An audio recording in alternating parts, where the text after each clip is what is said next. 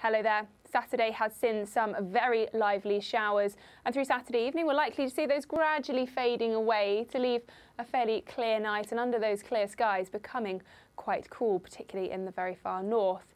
Looking back at the satellite picture though, it really does paint quite a lively picture with plenty of thundery showers, Wales stretching across towards central southern England, eventually East Anglia and the southeast as well. Some very torrential downpours here. But into Saturday evening, we're starting to see those fading away. They'll continue to do so overnight, just leaving just the odd couple in the very far west. But for many, a clear and a dry night.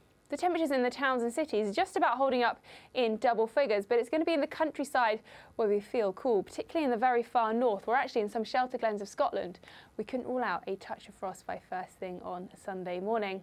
So it's a bright start to the day, but you'll quickly see cloud thickening in Northern Ireland and then eventually western Scotland as a next weather front pushes in from the Atlantic. Some heavy bursts of rain on this to come. But ahead of that, it's a fair day and a better day than it was on Saturday for eastern Scotland and stretching down to the bulk of England and Wales. Plenty of dry weather with some good sunny spells, and the temperatures a nudge up, highs of 21 or even 22 degrees.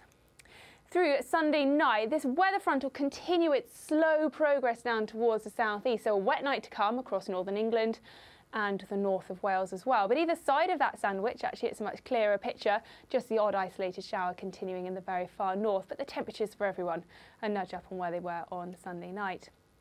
Monday, we'll continue to see the very slow progress of this weather front down towards the southeast, but like I say, it's moving ever so slowly, so this cloudy zone here is likely to stay fairly overcast during the day. Either side of that, some bright, some sunny spells as well, just with a scattering of showers, particularly in the very far north across the northwest Highlands where we couldn't rule out the odd rumble of thunder. The temperatures, again, nothing exciting for this time of year, reaching the high teens, perhaps the low 20s. Goodbye.